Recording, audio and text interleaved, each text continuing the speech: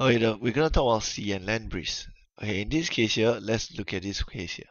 Okay, I think the first when we talk about sea breeze and land breeze, there's a simple principle you must remember. The land heats up and cools down faster than the sea. Okay, so this is one point that you must remember over here. And now let's start. Okay, in the day, we will start from here. Okay, this is a starting point.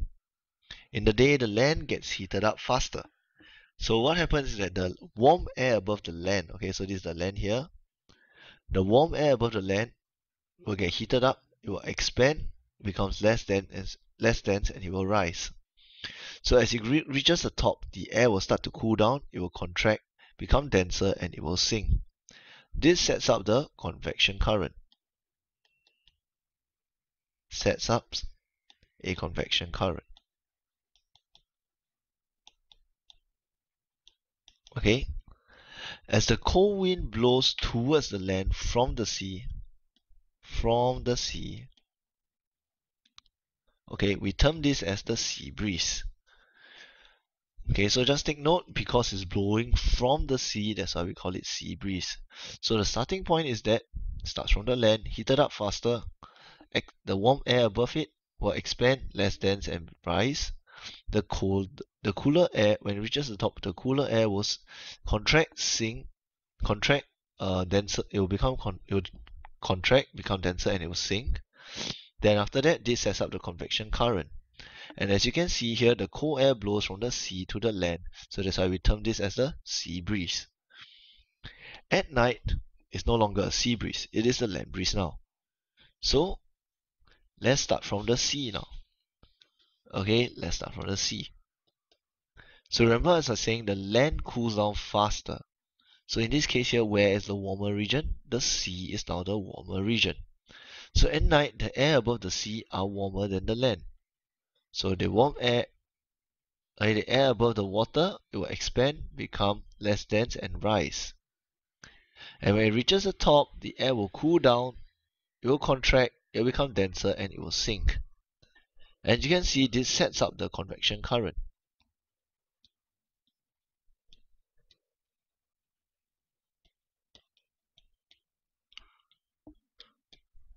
So when the convection current is set up, we can see that cold air blows from the land to the sea.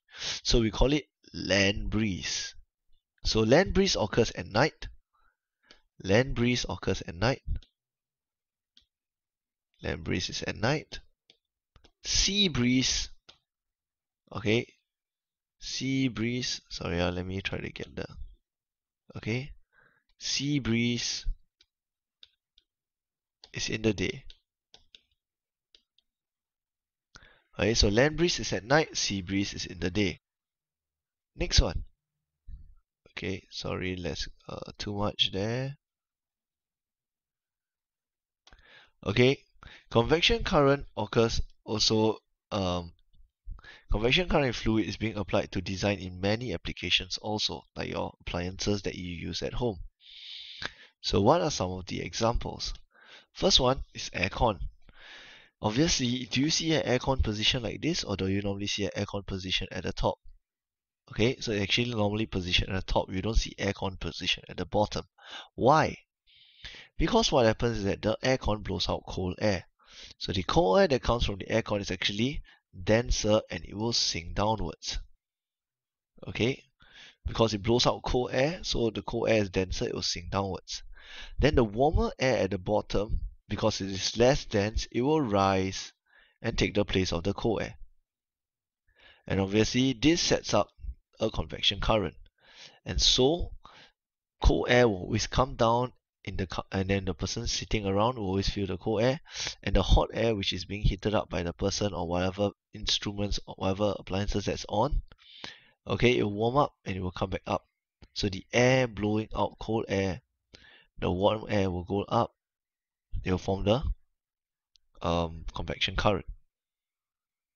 Next one is the same for your refrigerator. Okay, freezer at the bottom, freezer at the top, which is actually better. In actual fact, we tend to put the freezer at the top. Why is it so? Same thing. The cold air is denser. Okay, so it will sink downwards. So cold air come from the freezer on top is denser, it will sink downwards, cooling the content in the refrigerator. Then what happens is that the warmer air at the warmer air at the bottom is less dense, so it will rise upwards. Okay, so when the warm air rises up, it will be cooled down by the air conditioner, and the cycle repeats, so it will continue. Okay, this cycle here is what we call the convection current. So always take note, whenever you are describing convection, you must always talk about the convection current. Okay, next one, you can think of the heating element here. This case here, you can see the heating element is here. We tend to place it at the bottom. Why is it at the bottom? Because water at the bottom, okay, is the one then heated up first. It will expand, become less dense, and it will rise up. Okay, then water on top is cooler, it will sink downwards.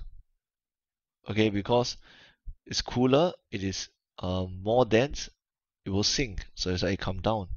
So this sets up a convection current. Can you imagine if I got a container here and my heating element is placed here? This is my heating element.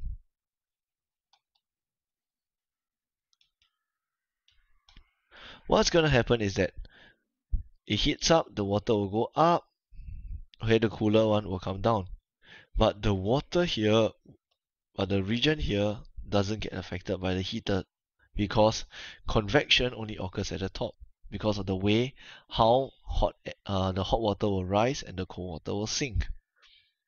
So do be careful, okay? That's why the heating element is normally placed at the bottom. But if you got a cooling element, okay, like your freezer and stuff, you normally place it at the top. So this is how it functions.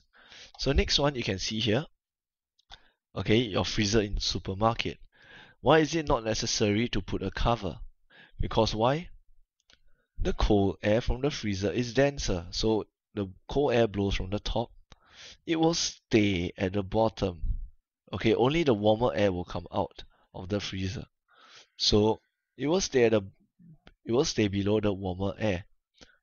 Because the warmer air is less dense, the colder air is denser. So this will help to maintain the products from being chilled all the time. It will help the products to be chilled all the time, not prevent, sorry. Alright, so this is in terms of convection. And the last one, we got a hot water system here. Okay, just read through the little instructions. I will not go through too much. You can take a pause here and read through them. Okay, the diagram looks a bit complicated, but no worries about it. The same thing is just about the hot water is less dense, it will rise. The colder water is denser, it will sink, and it will set up a convection current to help the flow. Okay, so just remember this, and this marks the end of your convection.